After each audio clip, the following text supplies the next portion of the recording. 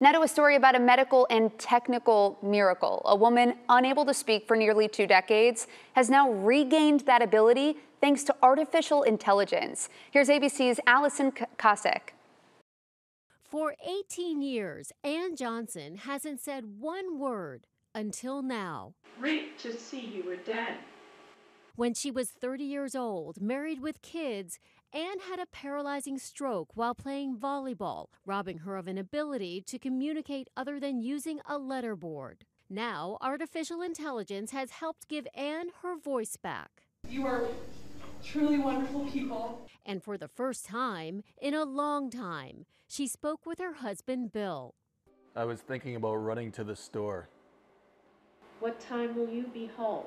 It was an emotional moment to hear her voice again. That we used a clip from her wedding video to kind of restore her voice the way it sounded.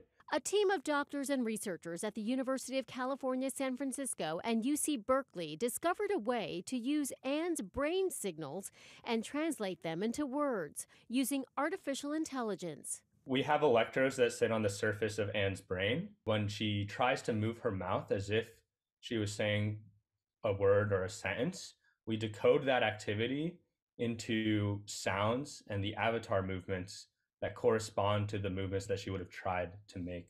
Metzger says it's the recent advances in AI that led them to the ability to synthesize speech with the avatar. We decode Ann's brain signals using new AI algorithms, and they're essential to being able to do this work.